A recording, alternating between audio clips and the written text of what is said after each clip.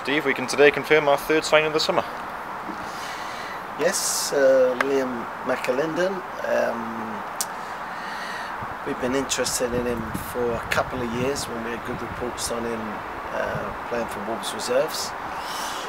So just as I say, kept an eye on it, and then noticed when he went on loan at Shrewsbury and different places.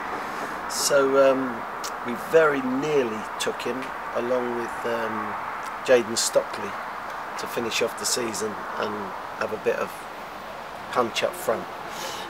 Unfortunately, it didn't quite work out timing wise for Wolves, as per them being able to let him go because they had injuries themselves.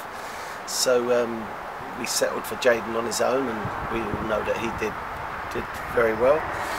So this is a revisit to a player that we've been seeing for some time, and realise what he's got about him and what he can bring to our team, and hope that he can score goals for us and be a force at the front and have energy and be able to do how Tiz sees it. And we know what Tiz is like, and over certain games he uses certain tactics, and we've got to be a bit fluid with that. But in general, I think we're going to be a couple of up front now, to have more energy at the front, and Liam fits the bill perfectly.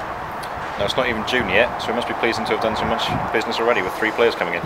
Yes, I've got to be honest, I've been away for 6 days, and Tiz was signing players all over the place, and my Argentinian friends that I was with were saying, "What do you do there, Steve? They're signing players when you're not at Exeter." So at least we've signed one while I've been here, and yeah, so